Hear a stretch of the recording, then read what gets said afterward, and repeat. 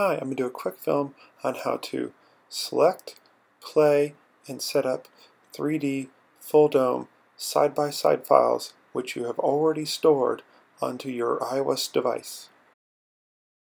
So the first step is to enter the file manager, which you do by looking at the file icon. You will see a clapping animation when looking at the icon. And now I'm inside the file manager and I need to use the D-pad-like buttons to change the selection to the file I wish to play. I'm now over the file I wish to play, so all I need to do is just stare at the icon and it will start playing.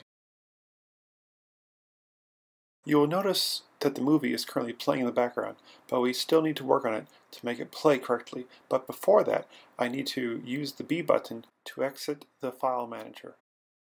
Now the problem is the movie is still set up as a 2D playback type.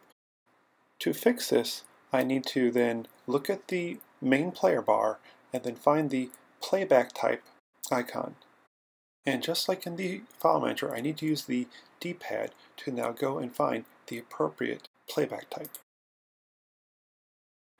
Alright, this is the appropriate 3D front full dome side-by-side playback type. So now I'm just going to stare at it, and now the file in the background has been changed to use the correct playback type.